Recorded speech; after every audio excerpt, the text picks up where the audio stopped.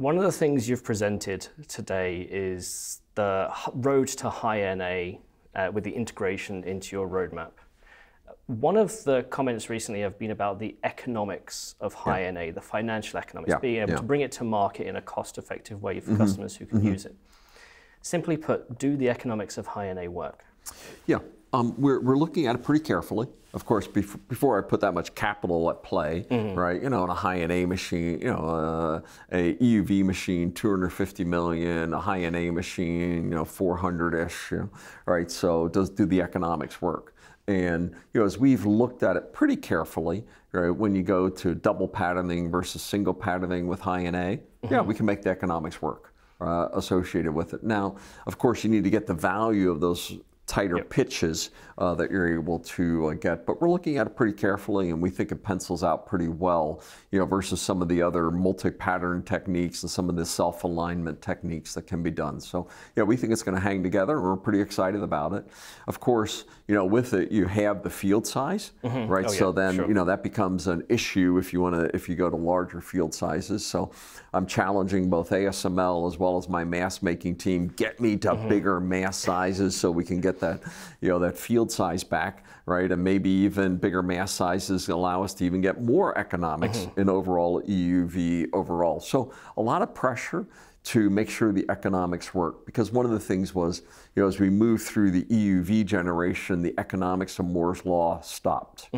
I have to get the economics back into Moore's Law as well. So it's not just building faster transistors, lower power transistors, but cheaper transistors as well. And that's a big priority for us, is make sure the economics are in the Moore's Law on the other side of the EUV transition.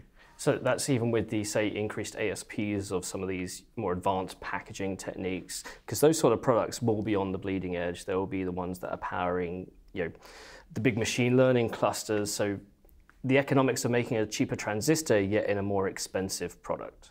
Yeah, and fundamentally to me, it's always, is it economically, because Moore's Law was a technology statement, but even more so it was an economic statement. And if I can build products that are faster, less power, and cheaper, okay, everybody got to go there. That is the magic of Moore's Law. And when you don't have the economics there, then it's sort of like, if I stay on the current node, right, I can be more parallel. A lot of these AI machines, go slower and more parallel, to get their performance capabilities. And if I say, hey, you got to move to the most advanced nodes because you get power, performance, and cost, okay, then it's a killer value proposition. And we are in the heydays of the next phase of Moore's Law. And frankly, I believe we're there. I think we're going to make that work. So you've said today that you want to be the #2 foundry by 2030, and yet the rest of the presentation is about how you're a different foundry than everyone else, this whole concept of systems foundry. What I wanted to ask you is that #2 comment about revenue, wafers, performance of end products? What's the best metric to go about there, and how far are you along that line already? Yeah, and explaining the statement a little bit, I'm probably already the #2 foundry in the world, if you count internal wafers. So are you when you say that statement today?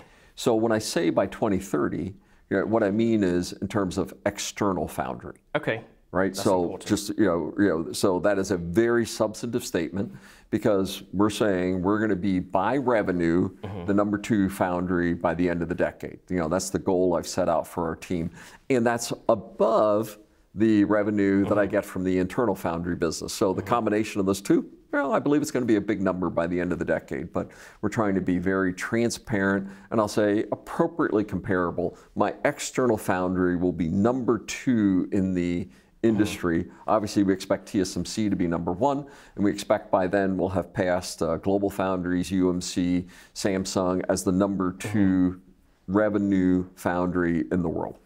Are you including packaging in that revenue? Some of it will be advanced packaging, right, as well. And by the way, TSMC does the same thing as well. So we think that's a fair compare. And we do think that advanced packaging will be, well below 50%, but it's going to be a growing piece of the revenue. And when you think about advanced packaging, Ian, is it wafers or is it packaging? And increasingly, advanced packaging is wafer technologies, wafer level assembly techniques, hybrid bonding, you're going on to silicon-based substrates. So is that more silicon wafers or is that more packaging? It might end up being glass. And over time it will be. So with that, we think that's a fair comparison, right, of saying the advanced packaging is one of the elements. So relationships like UMC and Tower will give us some legacy nodes, right? We'll have advanced packaging, but the majority of that revenue will be, leadership, post-EUV, wafer revenue. One of the big drivers in the chip market right now is your competitor TSMC's CoWoS availability and their ability to supply. You've extensively spoken about EMIB and Foveros and then leading into Foveros Direct. However, what would you say is the competitive technology Intel has against CoWoS? Well, Foveros and CoWoS are pretty comparable. Right. Right. A little bit different. And clearly, due to some of the supply limitations that you described, some of our advanced packaging customers today are essentially taking Foveros and we're helping them to be able to move their CoWoS designs to Foveros. And it's just driven by supply chain today. And hey, you have advanced packaging capabilities. We can do Foveros with you. This gives us more volume of our AI chips. Most of these are AI customers. So it's just what I've called the fast on-ramp, into the foundry business. But now that we start to work with them, we explain, well, CoWoS and Foveros, are square functions. Right? You're scaling in both in the X and the Y, and that's a pretty expensive base die.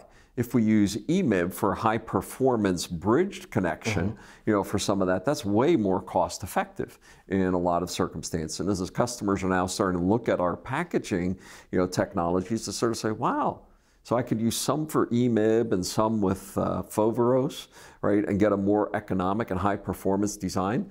And they're sort of saying, oh, that's pretty interesting. And then they're starting to see some of the advanced testing capabilities that we provide, which also, when you're bringing many of these components together onto an advanced package, all of a sudden the individual die or chiplet, the testing associated with that becomes very critical in the overall, yielded cost structure of the full complex advanced package. So we do full performance singulated die testing. Oh, another differentiated capability. And then we tell them about Foveros Direct. Yep. Oh, man.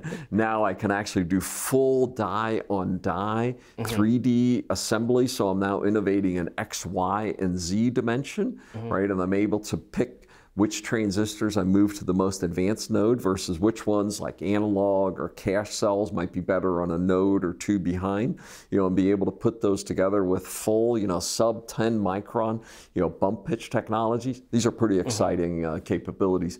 So we expect this to be a pretty meaningful on-ramp for our overall foundry customers, that not only are we a second supplier, but we become their best supplier. Right. Okay.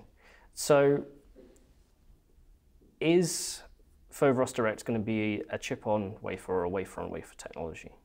It's a chiplet on chip technology. Right. Right. Now we're working on ideas where actually you don't need right now the base die needs to be bigger than the composite of the chiplets that are put onto it.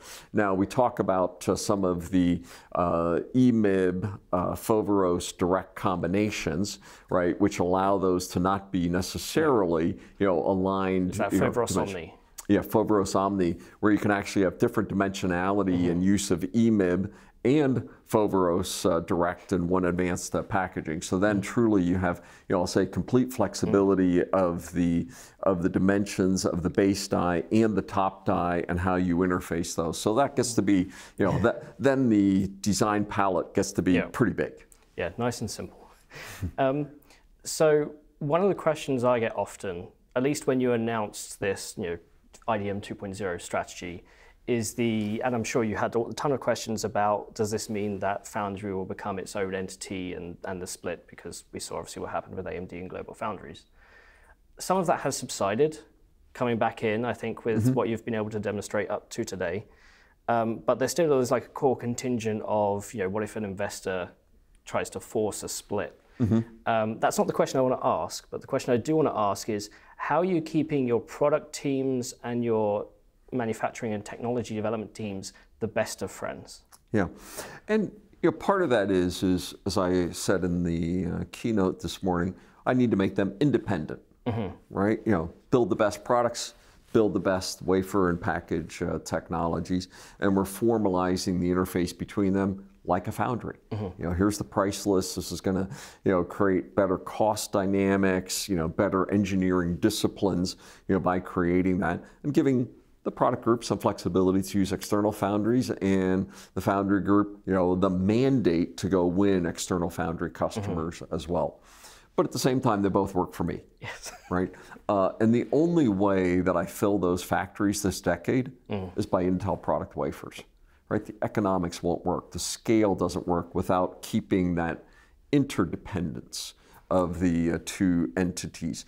And this is many decades of experience as we're rebuilding, the strength of the technology and, frankly, the strength of the engineering teams on both sides. Both of them are moving up that maturity curve. Right, in this. And so, I get to be judge and jury on some of these decisions to make sure we stay on track. Now, over time, I expect they're both going to have more autonomy to make those decisions independently. But in this period of rebuilding the entity, this is super important that I keep them working effectively together. And, I spend time on this probably almost every single day, making sure that we're building more independent maturity, but we also maintain the value of that interdependence on a daily basis. But it also works for both customers. Let me give you, a quick example, Ian.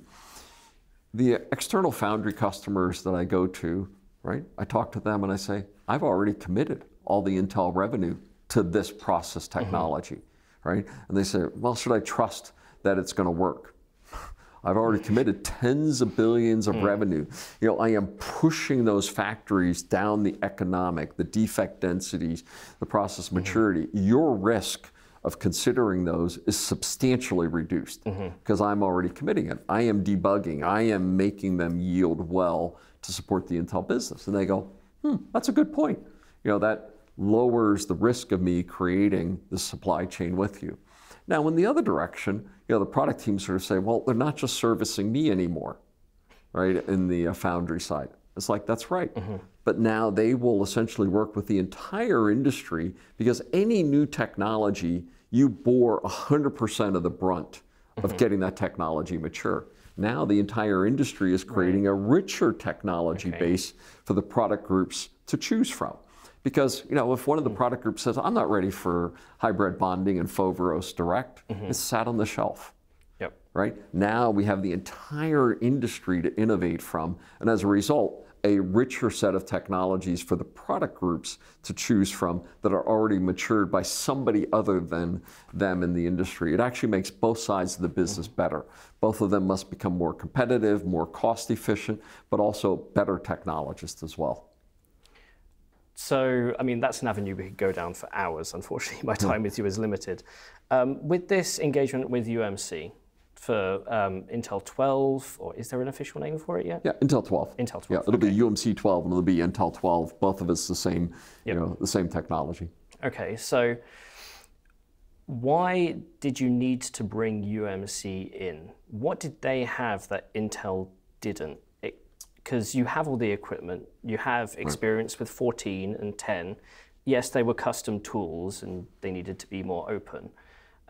There's a bit of, I think, misunderstanding about why even involve UMC at all. Why couldn't you have done a PDK yourself?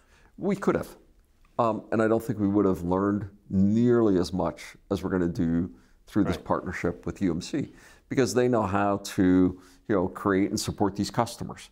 They have a rich set of customers that want to move on to this node, that they've been working on, and they're 16 and they're 22 and so on, that want to move forward, to this node. But they also know how to not just do one PDK, but to do many PDKs. The PDK for high voltage, for RF, for analog purposes, for power delivery purposes, and so on. They've perfected how not to get 12 done, but to get the portfolio of 12 done. Intel doesn't do that. we essentially did one process node for essentially one class of design, that being high performance leadership compute. They've mastered how to make multiple nodes off of one core investment. So we believe this is a great investment for them because they're going to be expanding their supply base, right? A factory that I'm going to have well capitalized, right? And be able to bring some level of new equipment into that to deliver 12, but mostly it's on a factory that I've already built and I'm running. They're going to be able to go to their customers and saying, we have a more resilient supply chain. We have a US supply chain, as well as an Asian supply chain, so it's good for their customers. They already have customers that are anxious for this node. We've gotten great response, from some of their customers saying, I'm ready to move major design volume to this as well. And I think we're going to be able to take this factory, we're going to learn a lot through the process as well. And what if I put my best people working on a 12 nanometer node? I think they have talent and expertise here that's just going to complement, the Intel factories. I'm really quite excited about the partnership, super excited that Jason's here, and I think this is going to be a winner for both of us. It's been said in the past that Intel bets the whole company on the next process node. Is that still true? I've bet the whole company on 18A. Hey, we have committed products to this. It is the culmination of our 5 nodes in 4 years, bringing that across the line. So in that sense, yeah, I've bet the whole company on making this successful. Now, going forward, of course, we expect that we're not quite as unidimensional as the question would imply. As we're building more Intel 3 variants, we're going to have 18A variants. We have Tower and UMC as mature nodes. We're going to have a portfolio of advanced packaging, customers and partners as well. I really do want the customer to become more multi-threaded, right, in terms of its revenue and technology base right now. But yeah, I bet the company on making 18A successful. Being given the hurry up. So one last very short question. You've said you wanted to regain leadership by end of 2025. Is that foundry? Is that product? Is that both?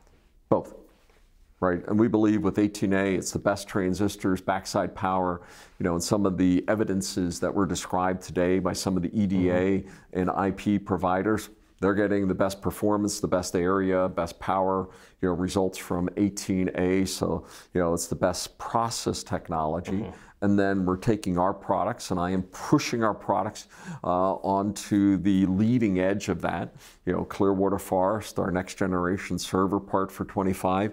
We already have that in fab now. Panther Lake, our 2025 client product, is already in fab at this point.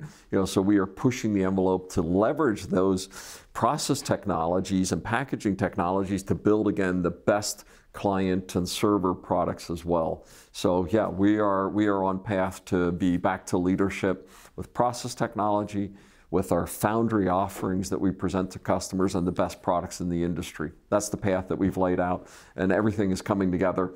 And as I said in the keynote today, hey, we're not done with this arduous trek that we set for the company of 5 nodes in 4 years and rebuilding our execution machine. But today was a pretty profound day, opening the doors up, and we see the light at the end of that very challenging trek.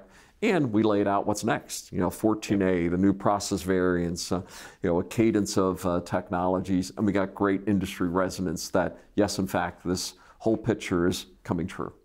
Awesome. Well, thank you very much. Thank you. And good luck.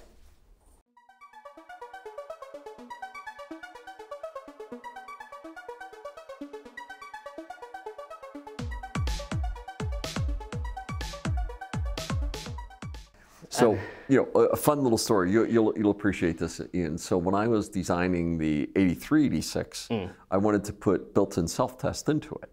Right. But then the question is, because then that's before you have any of these big fancy packages that had lots of I/O. You're putting this into, 48 pin or 60 pin, packages. So I/O was at a huge premium. So the idea was, how can you actually build very efficient, testing mechanisms into the chip? And it turns out that linear feedback shift registers was one of the most efficient ways to build, circuits that both could generate patterns as well as detect, with high probability, errors in pattern. So it ended up being a great way to collect failures, right, or failure patterns as well. But it turns out that the world's most advanced linear feedback shift register work was done by Russians. Okay. So I had a friend of mine translate the Russian LFSR papers right into English for me then to create a program that ran the LFSR code that was done by these Russian scientists. Just to make sure it worked. Right, to make sure it worked, and that because the thing was that I was doing 36-bit and 32-bit and 37-bit. I needed different size LFSR registers, and as I'm reading the papers, at the halfway through the paper, right, it says this is what we do to manually calculate these over weekends, right? And in the middle of it is, this is a good time for a vodka break. You got to enjoy people who put in the fun stuff into papers. Indeed as well. So anyway, that was pretty geeky. So